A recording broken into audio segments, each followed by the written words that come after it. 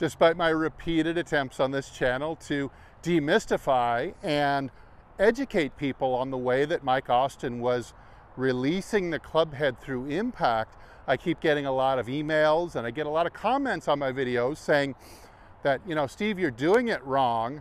You're doing this when you're supposed to be doing this, and you're not supposed to be doing this. So, hey, right after this, we're going to revisit the Mike Austin hand action, maybe try to clear up a little bit how he was doing things when he hit his 515-yard drive, and all of that's coming up right after this.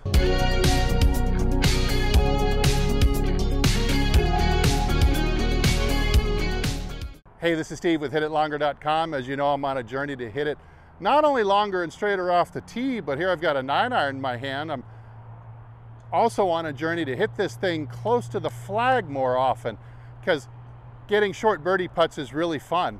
Hey, if you agree and you'd like to get a few more fairways and a few more birdie putts this year, by all means join us at the subscribe button, like this video at the end if you liked it, and leave a comment down below, especially if you have any questions. All right, so back to a concept in the Mike Austin hand action that I call flap and roll over. So really easy one to remember. You got to keep in mind here that, you know, I'm not just somebody who watched a couple of Dan Schauger videos or watched a couple of Mike Dunaway videos and I'm just making all of this up and trying to copy it. I worked directly with Mike. Mike showed me exactly the way he did everything when he hit his long drives. Anything that might have been created or made up when Mike was in his 90s that was nursed along by Dan Schauger, to me, is not a valid way of hitting a golf ball. Good luck to you if you want to hit it like that and you think you're going to hit it longer and straighter. You're not, but I wish you well. All right, let's take a look at the concept of flap and roll. So flap and roll especially pertains to the action of the right wrist, right forearm. And let's take a look at it from a couple different angles. But first we'll start with the just kind of a slow-mo look at it like this. So I'd love to be here in the slot. Now the flap of the wrist, of course, you'd think, well, that's poisonous. If you don't know anything about the Mike Austin swing, you'd say, well, you can't do this. That's a flip, that's a cast. You're going to be cuppy and you're going to hit the ball fat all the time and not compress it at all. That's the big buzzword nowadays, is compressing the golf ball.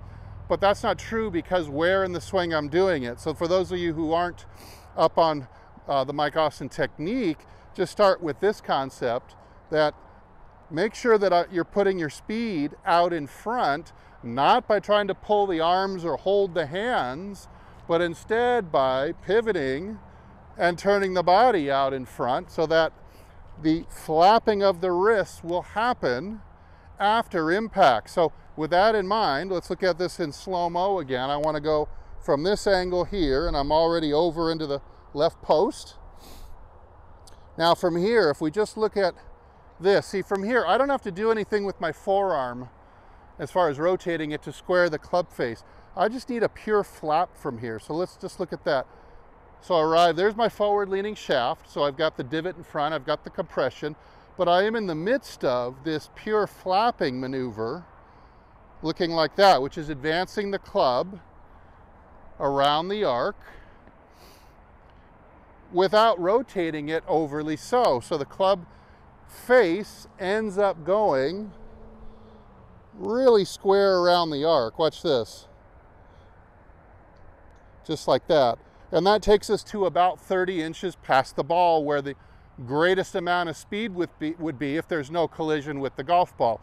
So we're putting our max speed out in front of the ball between 2 and 3 feet, and that contains the flap. And see, of course, with the left arm, yeah, I've had to turn it to square it back up. I borrowed 90 degrees, turning it on the backswing. I've got to repay that loan with the left forearm, but the right forearm never twists like that. The wrist just goes into extension. We shift and turn through, and we flap it into flexion like this. And that makes the club face behave very gently through the impact zone. Now, what I get accused of often, they say, well, Steve, you can't roll your arms like that. You'll hook the ball, you have to hook the ball. It's timing dependent. You've got to practice all the time to time that club face flip. Look, I just showed you how my club face comes through the ball. It comes through square to the arc, because I'm flapping the club at that point. The forearm crossing over right over left is going to happen after the 30-inch pass mark. So let's now take it through further. Here we go, shift and turn. Arrive with forward lean. I'm flapping already. So I'm flapping way back here, but the flap catches up here, gets to about here. And now what am I going to do from here? Am I going to just go like this and just hold it off and end up finishing like this? No, the club head won't let us. The club head and the club shaft have so much momentum, and we're so relaxed at this point that the club head is now dictating what the arms are doing, and that's going to force us into this rolled over position by the time we get to here. So now the right forearm has crossed over the left, and the left is folding into its shadow, just like that. Remember, that happens beyond the impact zone. Cannot confuse that motion with a twisting of the forearms and wrists through impact, spinning the shaft about itself. I'm not advocating doing that, and I don't think you should do that either. That would look like this, coming in like this and doing this. I am not advocating flipping the club face over rapidly through the impact zone. This is not the wrist motion that I'm using, nor do I teach. Again, the natural conclusion to this, because at this point, our hands are no longer trying to produce torque to uncock the shaft. They're, for the most part, freewheeling at this point in a relaxed state. And now the club head's momentum is taking it the rest of the way around the arc, which is trying to stay on this constant orbit around in what some people call a swing plane. Well, let's go check it out from another angle. Coming up the line, I think you'll get a fresh perspective on what this action I'm advocating looks like. Okay, so again, here we are in the slot on our way to bottoming out about 4 inches in front of the ball. I'm already starting to exert the force way back here to go from extension into flexion. You just don't see it catch up on video until 30 inches past the ball, where I'm intending to do it. So like this, and catch impact forward lean. I bottom out in front of it. I'm in the midst of the flapping move here. Now see how that club face is responding. Watch how it comes in. Square to the arc, square to the arc, and advancing around square to the arc again. That's how I try to do it. That's how I advocate doing it. I do not advocate this wrist flipping the club face from open to shut. That would involve a lot of timing. Now let's look at the rollover. We've got a flap and a rollover of the right forearm. So here we go. Flap. The club reaches its longest point away from my sternum, 30 inches from the ball. At this point, I'm freewheeling. The club is now directing me. I'm not directing it anymore.